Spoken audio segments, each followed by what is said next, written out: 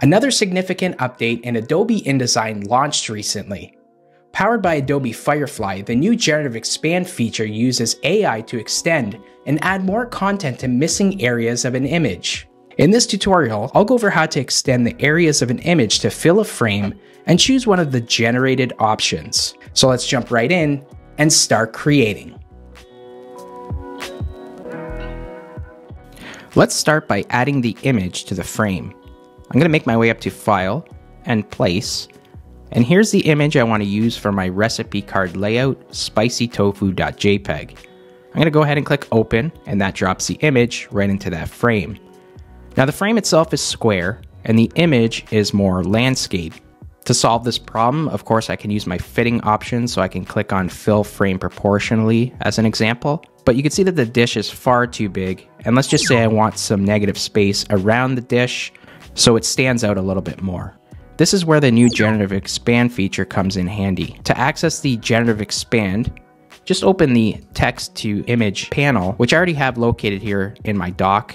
You can access it by going to Window and Text to Image Beta.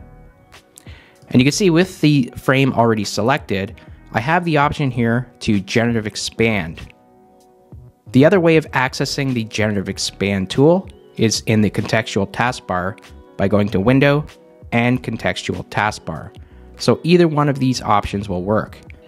If I click Generative Expand, you can type in a prompt to fill in the space, the areas in this image, or you can simply leave it blank and click Generate.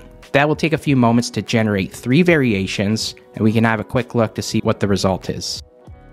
In the text to image panel, you're presented with 3 variations. There's the first, the second, and the third. And if you're not happy with the results, you can always click Generate again to generate 3 more variations. Let's see what it comes up with.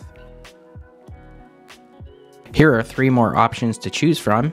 There's the first, the second, and the third. And here's another cool thing. If I go up to my links panel, you'll see that the Gen AI image _4 is attached, is linked to this document.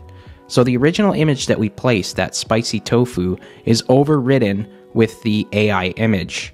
And that will update in the links panel based on the version that you choose. So if I go back to links, it updates to Gen AI image _2. Thanks for watching, and I hope you enjoyed this video on how to use the newly integrated Generative Expand feature in Adobe InDesign. Let me know in the comments below what you think of this powerful AI tool. Until next time, take care and keep creating.